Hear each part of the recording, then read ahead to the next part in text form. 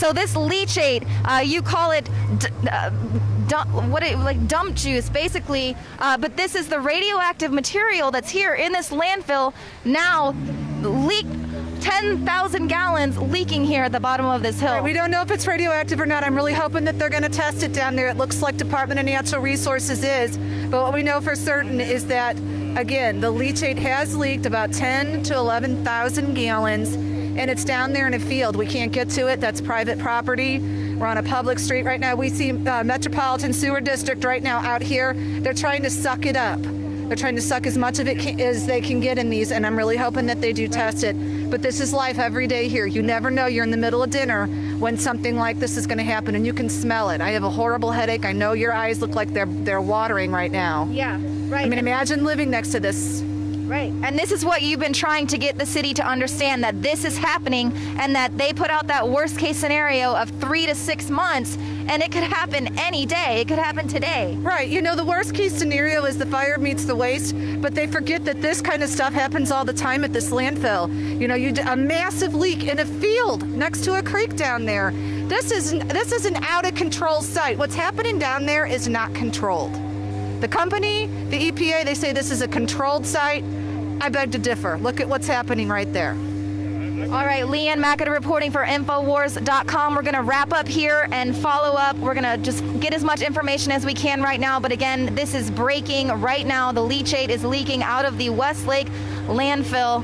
Here, Leanne McAdoo reporting for INFOWARS.com. Stay tuned to INFOWARS.com for more reports. Get out of here. Get out of here so you're not sick. Get out of here so you're not sick. We've already been exposed.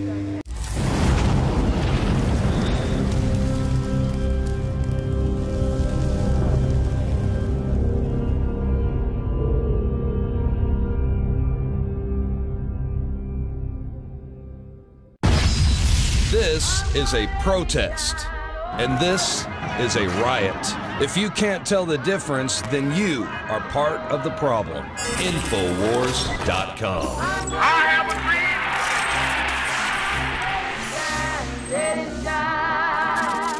The knowledge of the ancients, tried and true, trusted herbs and extracts fused with the latest nutraceutical science. Introducing the all-new Ancient Defense Herbal Immunity Blend, crafted with over 14 key ancient herbs and extracts to supercharge and prepare your body for what experts admit is the most dangerous season of the year. We have rejected hundreds of other formulations in our quest to bring you what is simply the most powerful and comprehensive proprietary formula that we have ever created in the realm of herbal immunity. For the last 2 years, our team has been working with top doctors, nutritionists, and chemists to develop the ultimate nutraceutical formulation. Experience the benefits of combining over 14 ancient herbs and extracts with exciting new advances in nutraceutical science. Now is the time to secure Ancient Defense for you and your family. Visit ancientdefense.com or call 888-253-3139. That's ancientdefense.com. Break down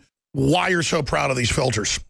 Well, I mean, the Alexa Pure is really a culmination of all of my experience. It was posed to me as an extremely challenging project. They wanted a product that would actually operate without any electricity, so it had no pressure. You had to do it all by gravity. And they really effectively said, we need everything imaginable to be removed efficiently, way higher than 99%. And so the result was it's an extreme challenge. Worked on it for quite a long time. And basically what we've done is we've created the only filter, to my knowledge, that hits all three. It will remove effectively all the major metals, all the major non-metals such as fluoride. It will take out all known microbiological threats, including viral, bacterial, and cyst. And it will take out organic chemicals, pretty much everything, without exception. It's a very, very powerful device. I don't believe that there's anything else out there in the world that can do that, especially under gravity flow conditions. The fit and finish are fantastic. No compromise was made on the quality of the construction. So, I mean, it's really a remarkable achievement on their part, and I feel very proud, actually, to be part of the team that put that together. What's your view overall on fluoride? Well, okay, so we actually tested against both the fluoride ion and the fluorosilicate that you mentioned, which is the additive that people put into water under federal control. And basically, we removed both of them with equal efficiency. So we wanted to be sure that no matter how fluoride is added to the water, it can be intercepted and removed. So that's how we've dealt with that. All I can tell you is that we tested against all known fluoride chemicals that are added to water, the new ones and the old ones, and we removed them all of equal efficiency. And it's your belief that this is the best gravity-fed filter of the design out there available to the public? Without a doubt. I mean, most of these gravity flow filters are at best simple particulate filters. They remove dirt and debris, sediment. They're not going to be capable of intercepting a viral particle to the degree we're talking quantitative reduction below detection. No one can touch that kind of capability. Well, I'm impressed, and I want to thank you so much for your time today.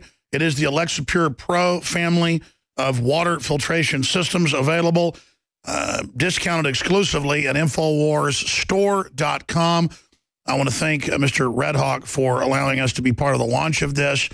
It's on sale right now for their main unit, $177. Leading competitors that aren't even as good are more than that. And they've also got the survival spring type straw system for survival that is an absolute must-have. Joining me in the studio is Zoltan Isvan. He is founder of the Transhumanist Party. You are now, Zoltan, taking a bus tour. Is that right? You're going across country with your I think it's the Immortality Bus. Is that what it's called? Indeed, it is a bus that looks essentially just like a coffin, and we're trying to provoke a conversation about life extension. Okay, all right. And we've got a video, and I want to run this video and ask you about what you're doing with this and why you would do this. We got a video of you getting a chip put in. Are you guys ready to roll that video? Can we do that? Okay, let's roll that video. But you have the chip already built into the thing? Or Yep, it's already in the injector. Okay. So it's sterilized and ready to go. Yeah. There we go. See that little pop feeling? That was nothing. Yeah, you know what I'm talking about. Yeah, I've done much worse over the last few days. How long ago was this, Zoltan? About 5 weeks ago. I jammed it in the ladder. Here, we'll give it some blood. It's a pretty big needle. It's hard to show. Look, there's some blood. But it's a 60-second procedure. In fact, maybe it's a 10-second procedure done quickly. Everybody wants to see the blood involved here. It's definitely, it hurts more than a normal needle. That's for sure. But it's a pop. Are you feeling any more? And they're putting that in your hand. For people who are listening on the radio, they're putting a chip in your hand. Indeed, yes. And what is this chip going to do? Well, it's very rudimentary, honestly. It doesn't really do much, but for example, with the bus, if you have the right software and the right technology, you can start your bus by waving your hand over the ignition instead of having a key. Or, for example, to get into the Alex Jones studio, you could just swipe your hand at the security, and that would let you right in. In the future, though, it's going to be able to do things like you can pay with it. You can, it'll monitor your temperature, your hydration levels, and maybe even tell you whether you're getting enough iron from broccoli or something like that. So it's going to do a lot of different things like that. And then, of course, the government can also track your position all the time with it. So that is absolutely a concern. It's a concern of mine. But at the same time, you know, I'm sort of like the iPhone or the smartphones.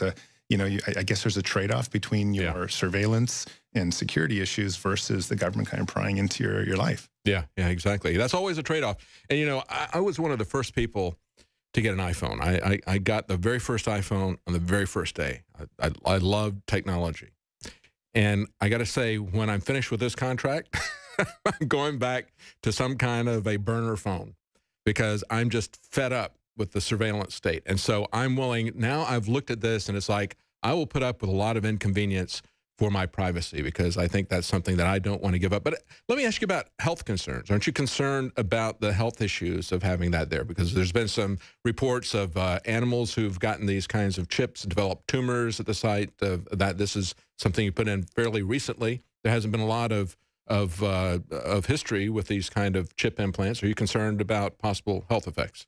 So yes, I am. But so far, at least in the biohacker community, I haven't heard of anything negative specifically with anyone that has received this chip. Now, it's really the size of a grain of rice. It's tiny.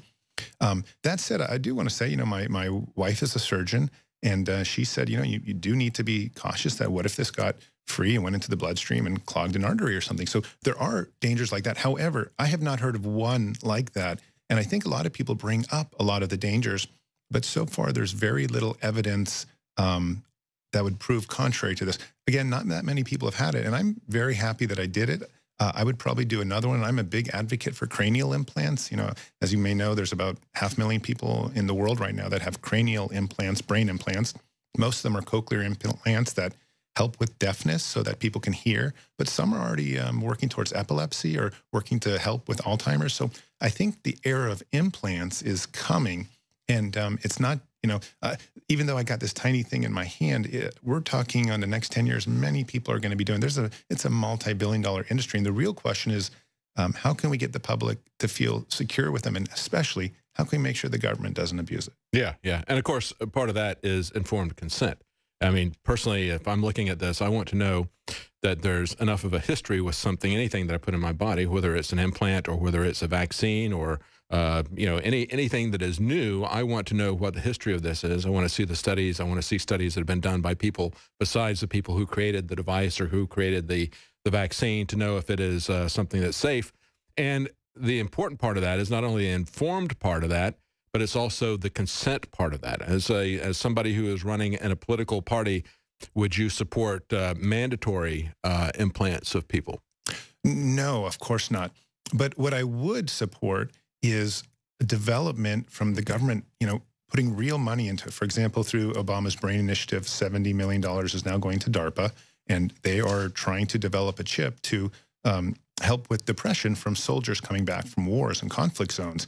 And I think that's an excellent use of, you know, cranial implants, is to try to cure something like depression. I mean, do you really believe that that's the mission of DARPA? No, I'm just saying that's seriously, one of the things. Seriously, I mean, DARPA has used these kinds of things, benign uses, and come up with it and said, you know, we just want these killer robots because we might have to go into a nuclear power plant like Fukushima someday.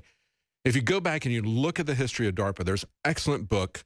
Alex has interviewed the author, Andy Jacobson, The Pentagon's Brain, going back to the 1950s, the 1960s. I mean, DARPA is there to create weapon systems. They're not there to help people. And, you know, when I look at these brain system, these brain initiatives that DARPA is part of, I have to remember that after World War II, after the Korean War, they were doing frontal lobotomies on people.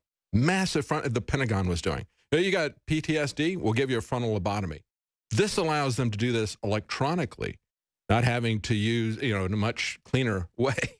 Okay, so I mean, again, it comes down to the element of trust and the whole fact that DARPA would come out with these programs and put a beard on it and say, oh, this is for peaceful, benign use. I just don't buy it. Well, and I understand your worries, and of course you're older than me, so you've seen more of the history of DARPA, but at the same time, I think we are really just talking about depression for soldiers, so it's hard to see how that could go wrong. Now, I do understand about the war machines. You're right. There is a long history of developing, you know, war toys. And frankly, my political party and myself are pretty against war. In fact, one of our main initiatives is to try to divert money from defense and bomb making and wars to health, to science and technology. So I'm definitely an I wouldn't say anti-military, but a huge part of my platform is pulling money away from the military and putting it directly into scientists' hands. Yeah, I would like to pull the money away from the military and pull it out of the government's hands, quite frankly. I would like for us to be able to make our own decisions, to make our voluntary associations, to fund our own research if we wish, to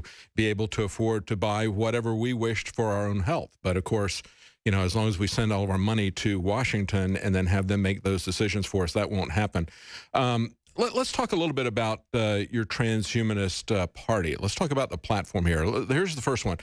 Implement a transhumanist Bill of Rights mandating government support of longer lifespans via science and technology. And I want to know what the Bill of Rights is, but you kind of lost me there when you used the word mandating, okay? Because I'm not really big on mandates, especially when it's something that's coming from the federal government. No, of course, and mandate is kind of a strong word. But basically, we want to have it so that, and this is one of the reasons why I'm driving this bus across the country, we're going to be delivering this Transhumanist Bill of Rights to the U.S. Capitol building in about 5 weeks. And We want to make it so that politicians cannot step into the way of people's health. We feel that politicians throughout history, for example, with George W. Bush stopping stem